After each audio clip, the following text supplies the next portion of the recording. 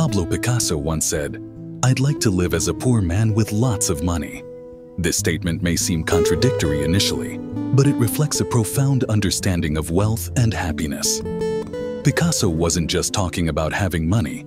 He emphasized the importance of simplicity and the mindset of abundance. To live as a poor man with lots of money means enjoying the freedom and humility that come with simplicity while having the financial means to live comfortably. It's about not letting wealth control you, but instead using it to enhance your life without losing touch with what truly matters. Picasso's quote invites us to rethink our relationship with money, seeing it as a tool for living a fulfilled life rather than a measure of success. In a world that often equates wealth with happiness, Picasso's words remind us that true richness lies in how we live, not just in what we own.